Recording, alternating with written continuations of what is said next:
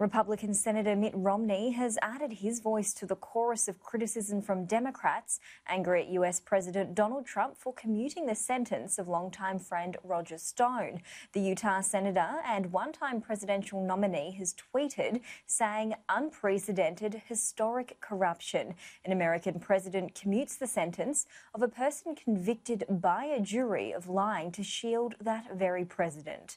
Stone was convicted of lying to Congress and witness tampering as a result of the Russia investigation. He was sentenced to 3 years, 4 months prison before the president stepped in.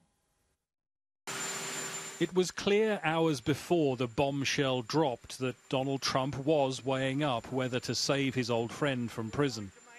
Well, I'll be looking at it. I think Roger Stone was very unfairly treated, as were many people. And in the meantime, Comey and all these guys are walking around, including Biden and Obama, because we caught them spying on my campaign. Who would have believed that one? By the time he'd returned to the White House, he'd commuted Roger Stone's sentence. Cue the celebrations at Roger Stone's home. I was worried about my safety there. I was worried about my health. So the president has saved my life. I'm going to do everything I possibly can on an independent basis to get the president reelected, which I think is crucial. It is just another colourful chapter in the Roger Stone story. Because just days before they were due to lock him up, it means there will be no prison time for a man who calls himself a political dirty trickster.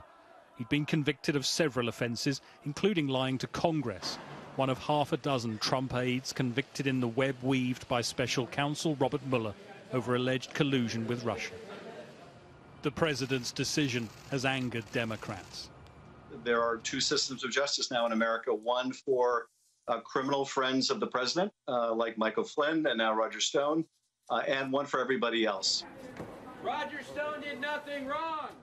In a statement, the White House said Roger Stone is a victim of the Russia hoax that the left and its allies in the media perpetuated for years in an attempt to undermine the Trump presidency.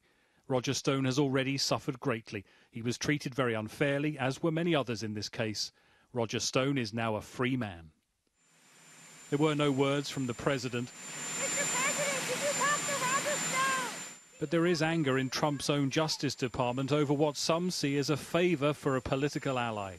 When it comes to what he calls the collusion delusion, though, this president is more than happy to settle some scores. Greg Milam, Sky News.